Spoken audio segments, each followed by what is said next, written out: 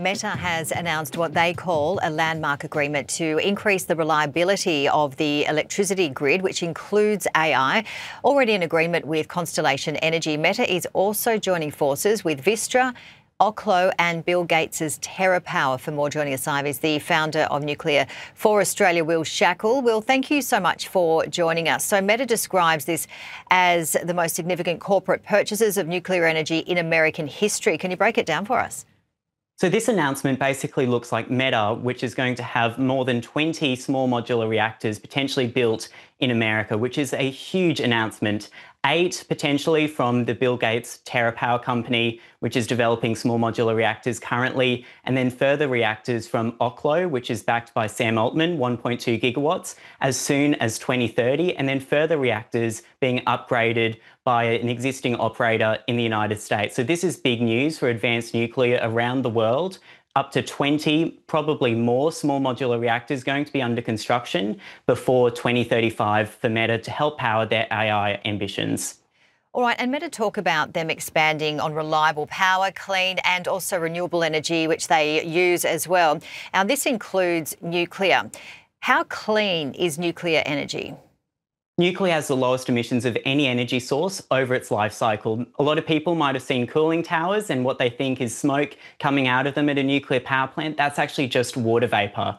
Over its life cycle, nuclear has the lowest emissions because it requires less mining, produces less waste because of its enormous energy density. So nuclear power is a great win for the climate and also a great win for the environment.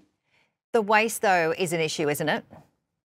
Nuclear waste can be safely managed. So when people talk about nuclear waste, they're mainly talking about the spent nuclear fuel. Now, these are used fuel assemblies, which have been safely managed for decades. Traditionally, they're put into dry cooling pools, and then they can be put into dry storage. They also can be recycled, or they can be put in long-term repositories, which is what Finland is currently considering. So that no one's been harmed by nuclear waste storage around the world. It's a safe process and something that Australia has to do because of our research reactor in the suburbs of Sydney.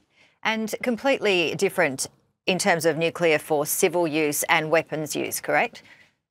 Correct. So nuclear power, the safe use of nuclear power in a nuclear power plant is using 3 to 5% enriched uranium typically, compared to a nuclear weapon at around 90%. So these are dramatically different technologies. It's really important we're using nuclear science and technology for peaceful purposes. So, Will, what could this potentially mean for Australia? We know that there's a debate going on in politics. Labor is just, against having nuclear. But as we move forward, we have more energy needs, whether it's severe weather events where we need more reliable energy or going into AI. What do you think this means for Australia?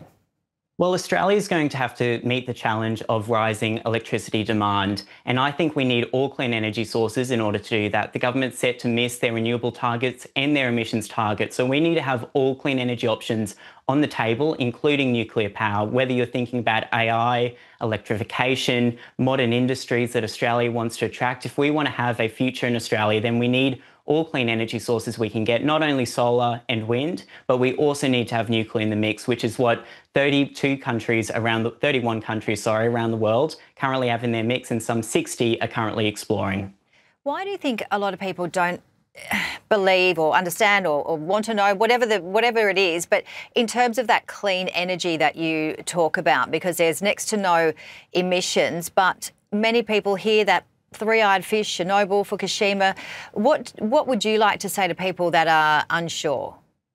Well, look, it's really important that you get informed about nuclear power. You can go to our website, nuclearforaustralia.com, to learn more, because the sad reality is a lot of people have got their education around nuclear power from The Simpsons. And it's really important that we do the work to increase nuclear literacy in Australia. We don't have nuclear power plants currently in Australia, so people don't know what it's like to live near a nuclear power plant or know someone who works at a nuclear power plant. Whereas if they went to another country, they probably are benefiting from nuclear power. So it's really important that we're boosting nuclear literacy, because there's a lot of misconceptions, whether it's the three-eyed fish and other examples from The Simpsons, that we need to get past with the science. All right, we've got to wrap it up. I did want to quickly ask you about what's happening in China, if you've got 10 seconds though.